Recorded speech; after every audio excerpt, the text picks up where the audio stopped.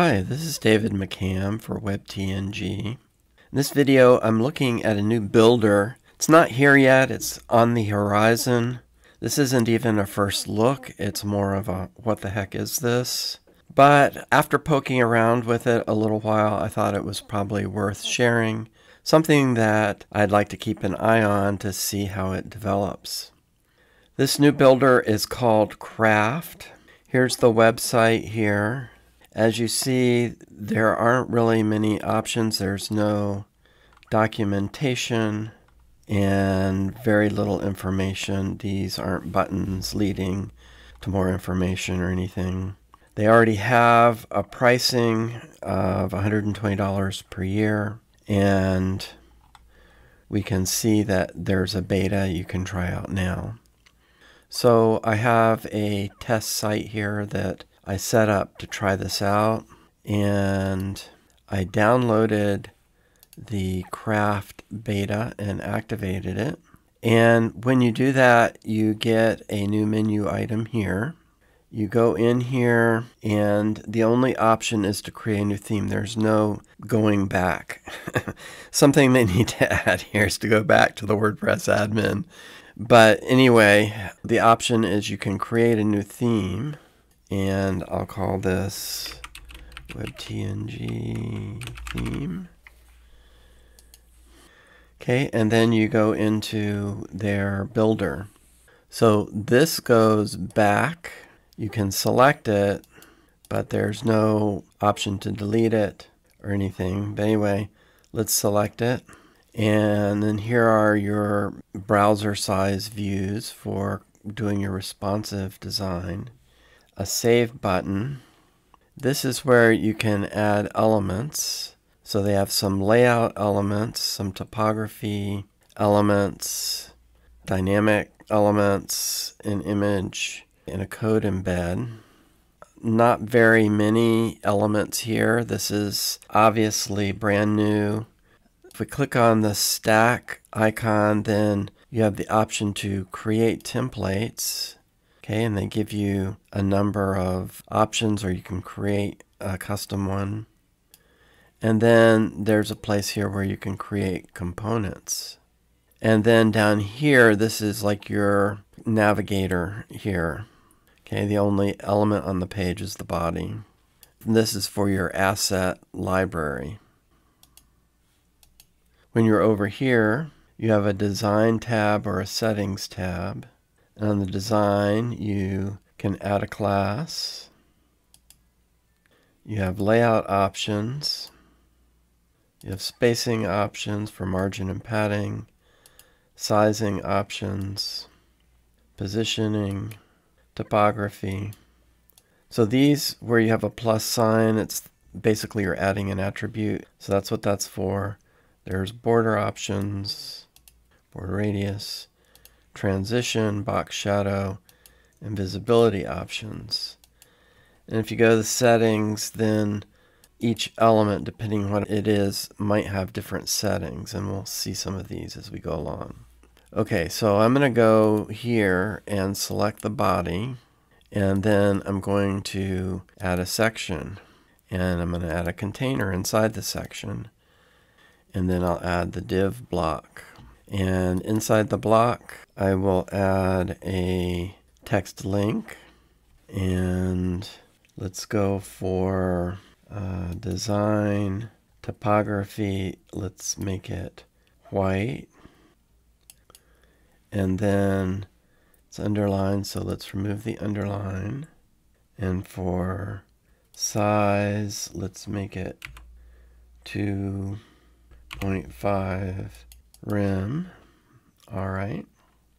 Then under settings, for the URL, if you go here, this lists out the pages and posts and custom posts on your site, but here's a database icon. So we have user dynamic data we can pick, or general. So for URL, we'll pick site URL, making the header here. And then for the text, we'll remove the placeholder and we'll add the site title. Okay, so here's our site title. Let's see, design, topography. Do we see a hover state? Would it be under transition?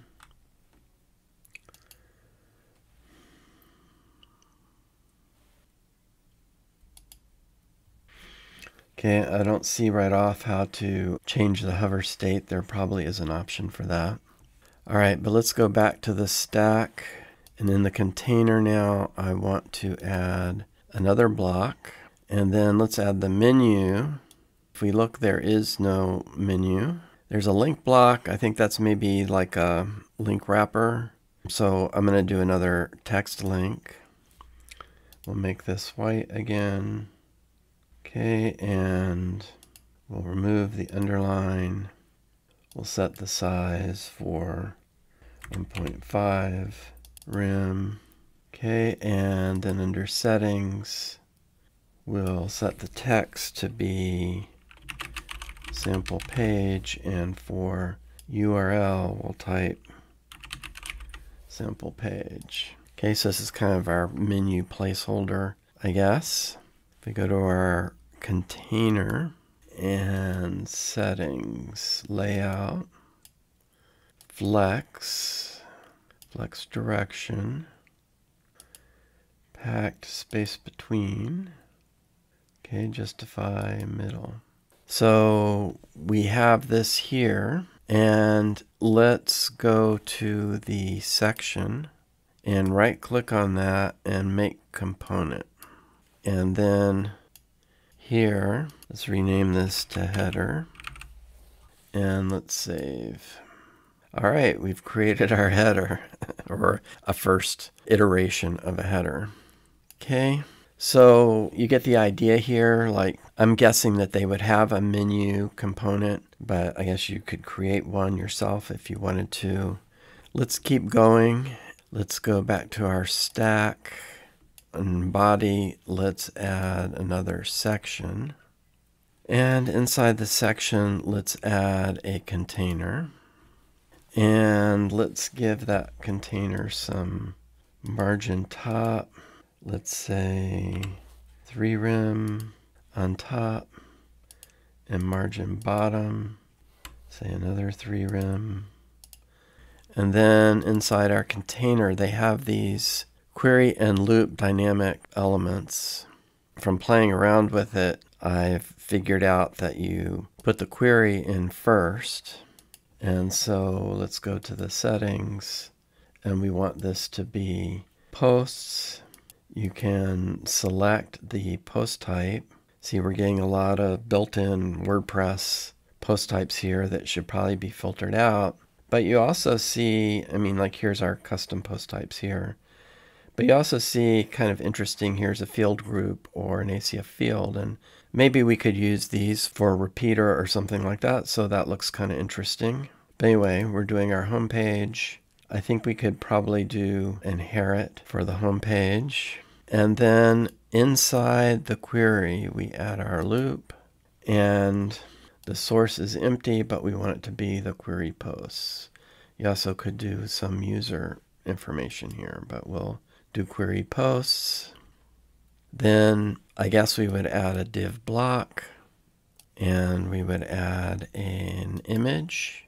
And for the image, we would go to here. We saw before our user and our general options, but now we have the options also from our query. So we have a lot of dynamic data options we could pick here. Let's just take this one.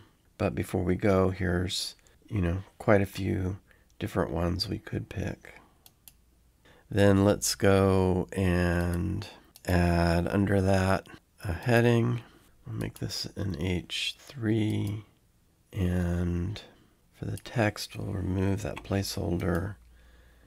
And we'll go down here, post title. So it's picking this up. Let's save at this point and just go look on the front end and see what we've got. Let's refresh. So here's our featured image, and here's the post title. We have this kind of error here. I don't think that's from me. I think this must be a typo or something in the code that's causing that. When you look at the image here, you see you have two options, lazy load or eager load. And if I change it to eager load and refresh, see, so I think that's like a issue with the builder. This is a beta, so go to our block and let's put some margin at the bottom. Let's say 1.5 rims. Does that give us some space between? Yeah, so that's a little space between there. I think I can make it bigger. All right, so we have our image, our heading. Let's add now a text block. Okay, and go to the settings for that. Let's see if we can choose the excerpt here. Here's post excerpt. So here's our post excerpt. And then let's go back to our stack, pick the div, and now let's add, there's no button component, so let's do another text link. So then we'll say read more. Let's do database icon, post slug. There we go. All right, so there's kind of a, not even a first look, but just playing around with the builder. Now you're sitting there going, yet another page builder. But Kraft has a wrinkle, something a little bit different. So before we check out and do some discussion and some conclusions, there's one other thing to show you. So let's go and look here. Here is the site, our local site. Let's go look in the Finder at that. And we see here is the folder. And if we go to WP Content, here are the themes. And oh my goodness, WebTNG theme. That's what we called our theme. If we open that, there's an assets folder, template parts. Here's our header, PHP file. Here's our front page. That was the file we were editing. Let's take a look at that. All right. Kraft has written that to disk for us. Here's get template part header. Here's our post loop. All right, so that's the other thing that I wanted to show you here. So we've done, it's not even a first look, it's kind of a poke around at this early beta of the Kraft Builder. Like I said, it's obviously a very early version of a beta. It's going to need some more components or widgets or elements or modules, whatever you want to call them. The commonly used features that we're used to in a builder, such as a menu or navigation element. They also had a very good array of dynamic data options, and the query and loop builder components seem fairly easy to use and pretty interesting also. Looks like you'll be able to build your own standalone themes. We're used to page builders that create templates, have a theme builder component, and those templates are saved in the database. This is actually a PHP theme builder. Reminds me a little bit of Pinegrow. Pinegrow, of course, has many more features and is much more mature. Kraft is just focused solely on the theme building feature. But I think as a first, get it out there, get some feedback, look, Kraft Builder looks pretty interesting, and I think it's worth keeping an eye on. So that's my What is Kraft Builder video. If you found the video interesting, please give it a thumbs up and subscribe to the channel. It really helps a lot. There's a text summary with some links on the WebTNG website, along with other walkthroughs, reviews, and videos. Thank you for watching.